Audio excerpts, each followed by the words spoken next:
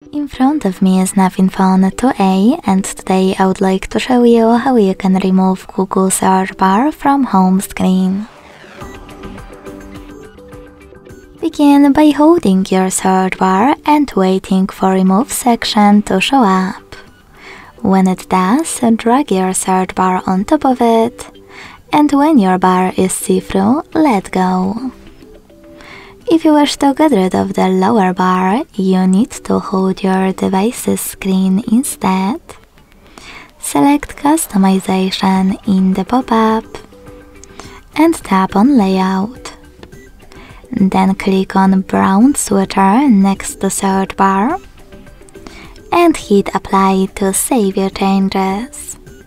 So when I do that and go back, as you can see, my search bar was successfully deleted. Thanks so much for watching. If you enjoyed this video, don't forget to leave a like, comment and subscribe. Bye!